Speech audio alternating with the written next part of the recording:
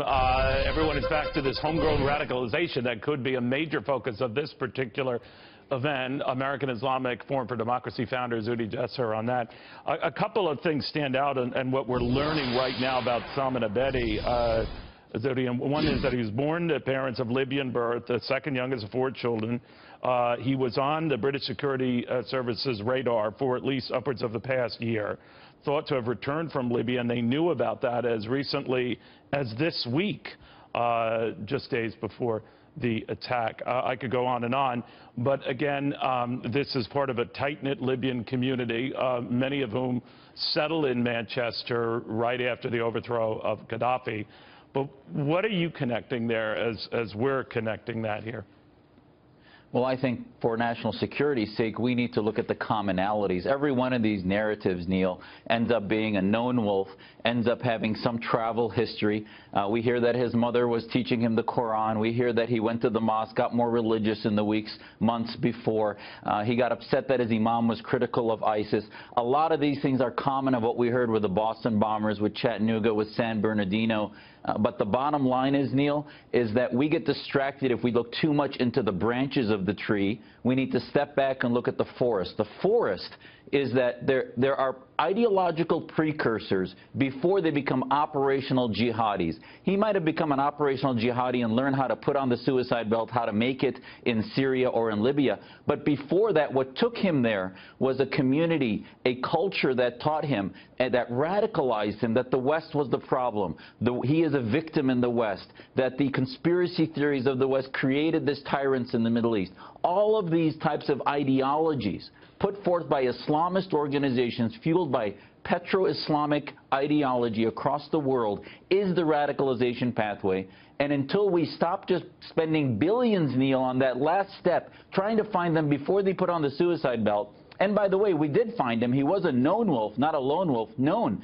We ignore all the previous steps. We need a cultural revolution against this theocratic ideology that's brewing inside our countries. But do we know, for example, or whether his own community knew he might have violent tendencies, or did they protect their own?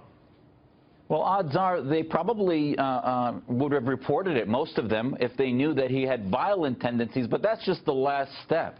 Now, having said that, remember the Paris attacks in November 15, that same cell, and this is probably why London and Britain is still on a high imminent alert, is because, remember, that same cell in Paris committed an act in Brussels 4 months later in March 2016, so there's probably still parts that they might be protected within families, within close networks, but the majority of the Muslim community would report him if he was expressing any type of violence, I hope you're right. I'll take your word on that, but I don't know. One of the things I do know is that a lot of the attacks we have had here are of the homegrown variety. In other words, those who might have sympathy and been radicalized abroad or here, but are recognized as citizens here or here legally through visas and the like.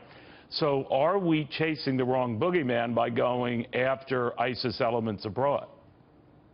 We need to do both. It's a military problem abroad in Syria and Iraq. It is an ideological, cultural, global revolution for modernization, reform of Islam, a coming to terms with modernity. Just like we did, think Cold War, think global war against communism, and that's where we are today, global war against Islamism. As much as the community might be looking for violence, they are contributing, just like fighting drunk driving. They would stop the guy and take away his keys, but they would probably hand him the substance, which is ideas that hate the West, ideas that blame the West, ideas that are conspiratorial, that are misogynistic. Those are all the underbelly of radicalization that most of our Islamic establishment are in denial, that pushes them on the conveyor belt towards radicalization. And we aren't even just afraid. Let's accept the half-full glass version of that story, that they don't want anything to do with this, but that they're afraid to address the rogues in their midst. Neil, that's a cop-out. And I mean, maybe in Syria or in Egypt or Iraq or in Saudi Arabia where they get in prison for these kind of things, they'd be afraid.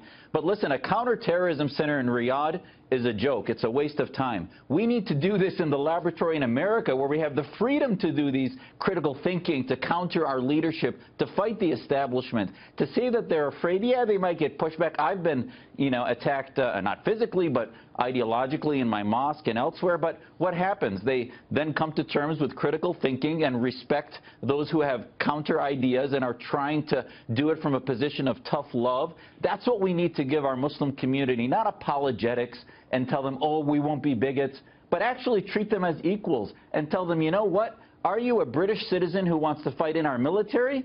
Or are you a jihadi possibly that believes in the global movement of political Islam? Even if it's nonviolent, that is a loyalty problem. You don't think that a good many of them just keep to themselves, maybe for very valid reasons, language barriers and the rest, cultural and the rest, but that they're more inclined to stick to themselves and not share this sort of thing? Well, it's because we give them a pass. It's because they don't see the urgency. Nobody's telling them that, what is your legacy going to be? They say, oh, it's not my problem. I escaped that in the Middle East. Or actually, because of the coddling of political correctness, there's no stimulus for them to say, you know what? If we don't lead this battle of ideas and marginalize and counter the imams publicly, we're going to leave a legacy that Islam is incompatible with America, with Britain, and Western culture. All right, Zudhi, thank you very much. Zudhi Jasser, the American Islamic Forum founder and president.